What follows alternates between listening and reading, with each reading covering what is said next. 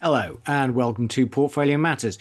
In today's podcast, I will be talking about the Kalecki Levy formula and why it means that US corporate profits are currently too high and will have to fall. Now, I'm not going to be talking about stocks, so I won't do a full disclaimer, but as always, please do your own research and a full disclaimer can be found at the end. Okay, so in last week's weekly, we showed you this chart. And I commented to Richard that US corporate earnings were way above trend, and that this was a direct result of the fiscal spending during the pandemic. And as the fiscal balance returned to more normal levels, so US corporate earnings would have to fall back towards the trend line. Now, he then asked me to justify it, and it was just too much to do during the weekly. So I've spun this out, and we're going to go through it now. So some background before we get going. The Kalecki Levy formula was actually independently arrived at by two people. So Michał Kalecki was a Polish economist, a Marxist economist, and he worked this out having read Marx's Das Kapital, whereas Jerome Levy was an American businessman who derived the formula separately while trying to understand where his own profits were coming from. Much more detail and a really good explanation of the formula can be found on the Nathan Tankus Substack. I will provide a link. So to begin with, let's think of a very simple economy in which there's only the corporate sector and the household sector. And any wages spent by the household sector are spent in the corporate sector. Household sector equals wages, business revenues equal people spending those wages on things. Now, as long as households spend 100% of their wages, then you have a circular economy. So whatever is received by the household sector as wages, they spend on goods and services from the corporate.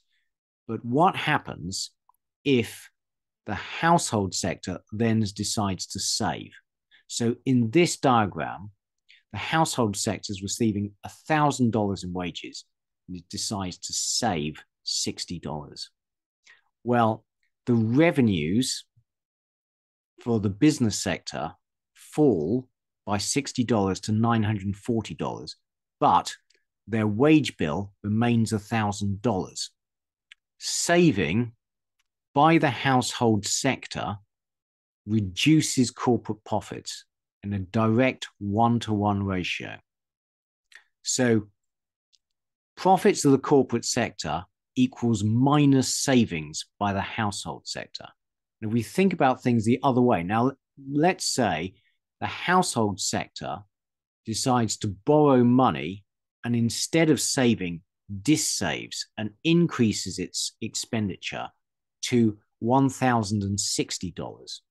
Well, the wage bill of the corporate sector remains $1,000, but its revenues have gone up to $1,060. Now, you'll say that, well, they need to provide more goods and services. A company that is producing widgets will need to buy in more subcomponents, etc. And so, that can't be true. They can't be making $60 profit because actually their wage bill and their input bill is also going to go up.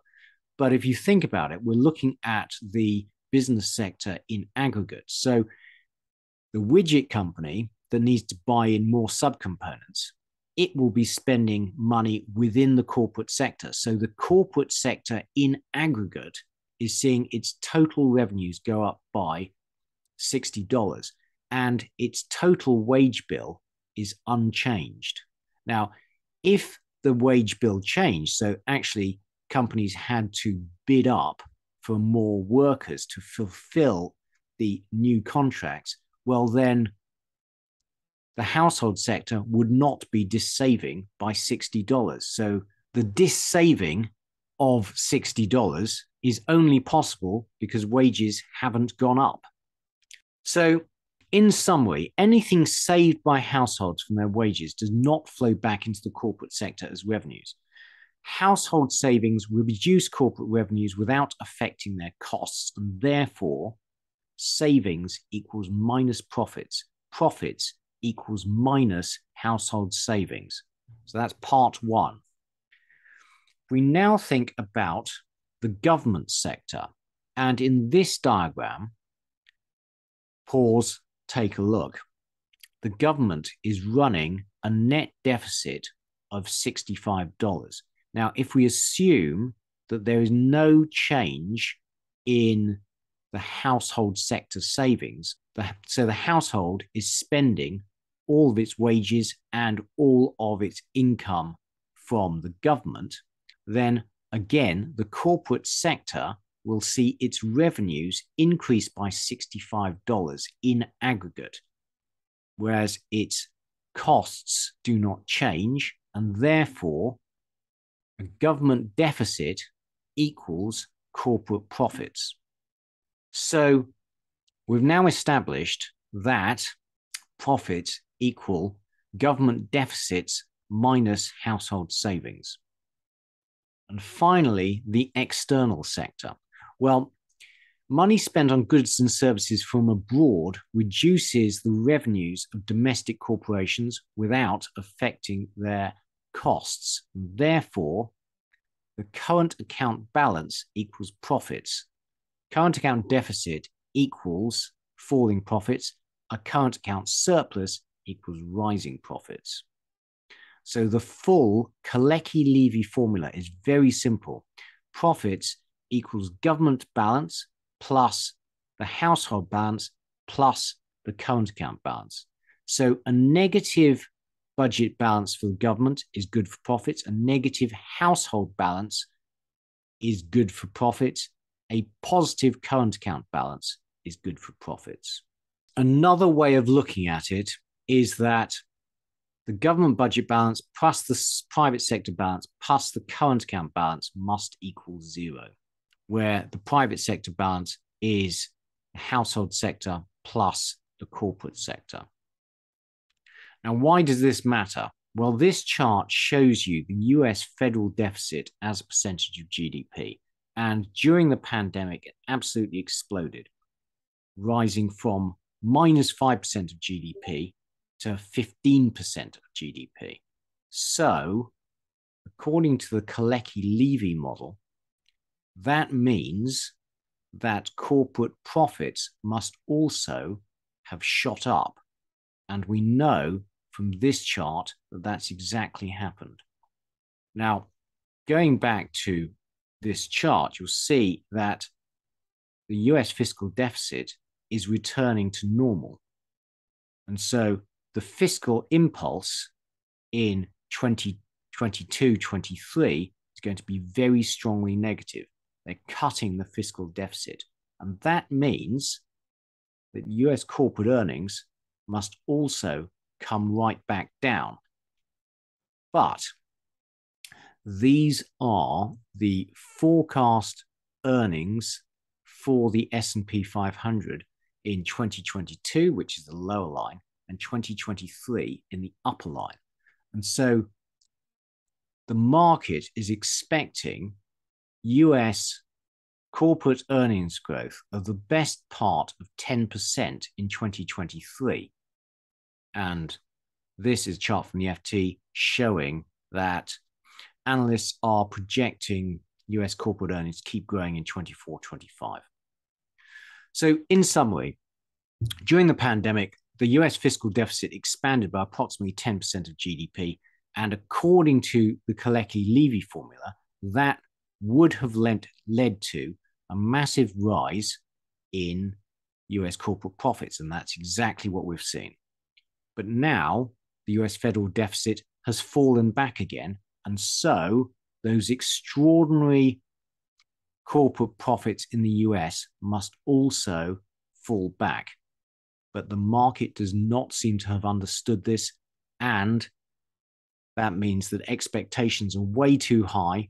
And when corporations start missing their earnings forecasts, you can expect the US stock market to fall. The same is true for much of the rest of the world, by the way.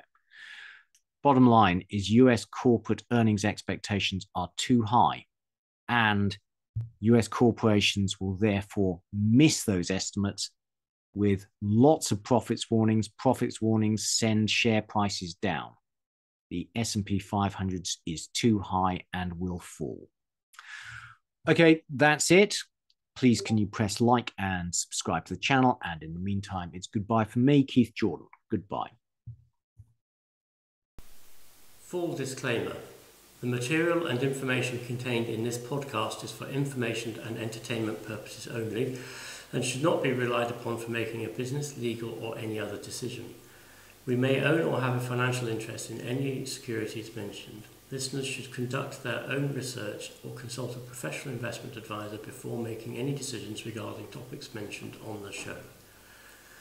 Whilst we endeavour to ensure that the information presented on the show is correct, we make no representations or warranties of any kind, express or implied, with respect to the podcast and website or to any information, products, services or related graphics discussed or presented in the podcast or website.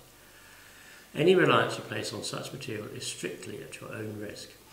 You are solely responsible for the investment decisions you make. We will not be responsible for any errors or omissions in the podcast or website, including in articles or postings, for hyperlinks embedded in messages, or for any results obtained from the use of such information. Nor will we be liable for any loss or damage, including consequential damages, if any, caused by a reader's reliance on any information provided by the podcast or website.